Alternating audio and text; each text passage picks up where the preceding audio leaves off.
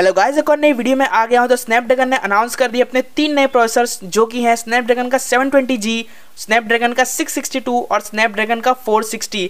इन तीनों के बारे में हम लोग इस वीडियो के अंदर बात करेंगे। यहाँ पर दोस्तों तीनों के तीनों जो है वो नेविक सपोर्ट करते हैं। ये क्या होता है, इसरो के साथ क्वालकॉम ने एक पार्टनरशिप की थी। जो नेविक है वो इंडिया का नेविगेशन सिस्टम है, वो इन तीनों प्रोसेसर में सपोर्टेड है। तो पहले बात कर लेते हैं हम लोग स्नैपड्रैगन के 720G के बारे में। तो ये जो सक्सेसर होने वाला है वो स्नैपड्रैगन के 712 का सक्सेसर होने वाला है, जो कि आया था पिछले साल। और यहाँ पर जो प्राइस गैप में आएगा वो यहाँ पर 10,000 से लेकर 14,000 के प्राइस गैप में ये प्रोसेसर आ सकता है।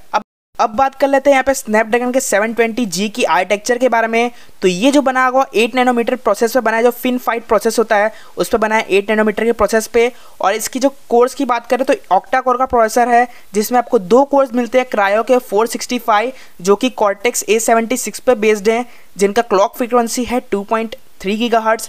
और बाकी के जो 6 कोर्स हैं वो यहाँ पे क्रायो के 465 वाले हैं, जो कि यहाँ पर बेस्ड है कॉर्टेक्स के A55 पे, और यहाँ पर जिनका क्लॉक फ्रीक्वेंसी है 1.8 गीगाहर्ट्ज़ है। इसके अंदर जीपीयू की बात करें तो आपको आर्डिनो का 618 जीपीयू मिल जाएगा। और बात करें तो आपको हेक्सागॉन 692 वाला 5th जनरेशन AI इंजन मिलेगा, मतलब AI कैपेबिलिटीज़ की बढ़ जाएंगी। साथ साथ इसमें आपको कैमरा सपोर्ट की बात करें तो आपको सिंगल 192 मेगापिक्सल का कैमरा सपोर्ट मिलेगा।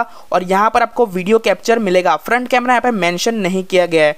और अब बात करें इसमें 4G मिलेगा, आपको 5G नहीं मिलेगा। और आपको इसमें मिलेगा स्नैपड्रैगन का X11 LTE मॉडम मिलेगा। तो इसमें आपको कोई भी 5G नहीं मिलने वाला, क्योंकि ये बजट कैटेगरी में आने वाला है प्रोसेसर। साथ ही इसमें चार्जिंग की बात करें तो आपको क्विक चार्ज 4+ का यहाँ पे सपोर्ट मिल जाएगा इसके अंदर। आपको बाकी यहाँ पर Wi-Fi 6 मिल जाएगा इसके अंदर, ब्लूटूथ 5.1 मिल जाएगा और बाकी सारे फीचर्स मिल जाएंगे। तो ये प्रोसेसर काफ़ी ज़्यादा पावरफुल लग रहा है और काफ़ी ज़्यादा एफिशिएंट भी लग रहा है। तो दोस्तों बात कर लेते हैं दूसरे प्रोसेसर की, जो कि है स्नैपड्रैगन का 662। तो आपको स्नैपड्रैगन का 662 जो सक्सेसर मिलेगा स्नैपड्रैगन के 660 का। और इसकी जो प्राइस रेंज हो सकती है 9 से यहाँ पर 11,000 के बीच में ये वाला प्रोसेसर आ सकता है कोई भी स्मार्टफोन्स के अंदर। तो अब बात कर लेते हैं स्नैपड्रैगन 662 की आर्किटेक्चर के बारे में। तो यहाँ पर आपको मिल जाएगा 11 नैनोमीटर का प्रोसेसर, और इसका ये जो प्रोसेसर है वो ऑक्टा कोर का प्रोसेसर है। तो आपको 4 इसमें हाई परफॉर्मिंग कोर मिल जाएंगे और 4 आपको एफिशिएंसी वाले कोर्स मिल जाएंगे। जो यहाँ पे कोर होंगे वो क्रायो के 260 वाले कोर्स होंगे। और यहाँ पे जो क्लॉक फ्रीक्वेंसी होगी वहाँ पे 2 गीगाहर्ट्ज़ की इसके अंदर होगी। यहाँ पे जीपीयू की बात करूँ तो यहाँ पे जीपीयू आपको आर्डिनो का 610 मिलेगा।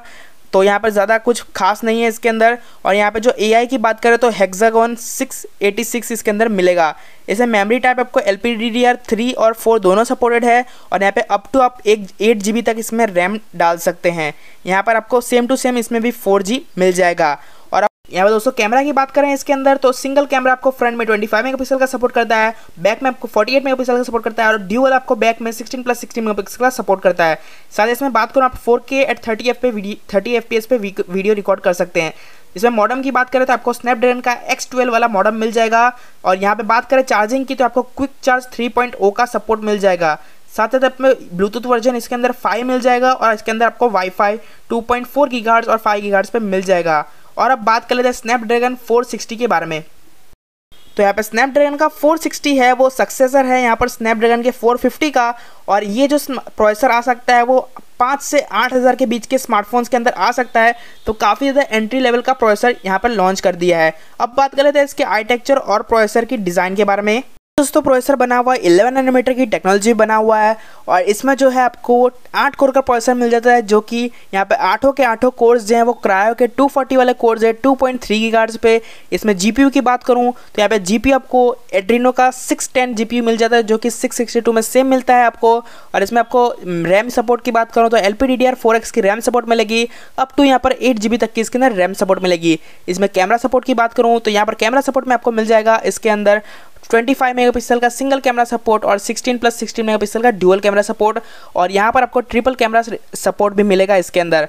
और इसमें बात करूँ तो यहाँ पर आपको Wi-Fi भी मिल जाएगा, जो कि 2 गीगाहर्ट्ज़ पे और 5 गीगाहर्ट्ज़ करूँ तो यहाँ पर मॉडम आपको मिल जाएगा वो X11 का मॉडम मिल जाएगा। इसके अंदर आपको ब्लूटूथ वर्जन 5 भी मिल जाएगा।